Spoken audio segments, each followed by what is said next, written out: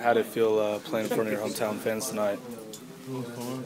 I had a good time.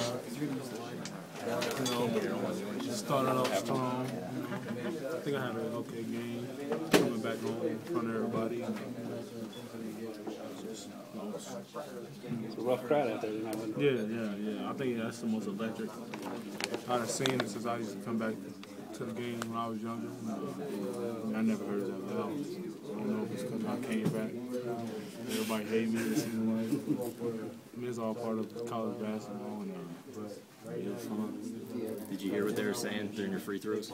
Yeah. Cincinnati hate me. I wish I had a microphone or something because Cincinnati doesn't hate me.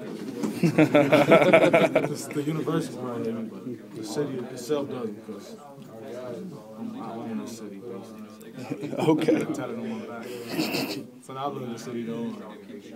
Born and raised on the west side of town. I mean, like I said, this is all part of basketball.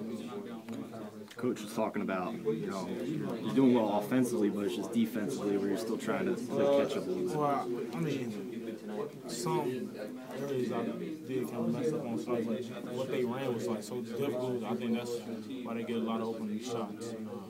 Open three-pointers.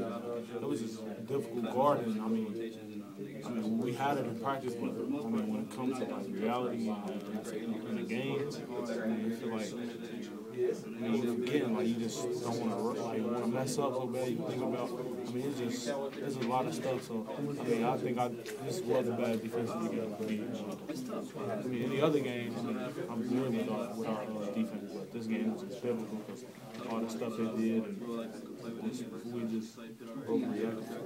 They quickness about it a little bit.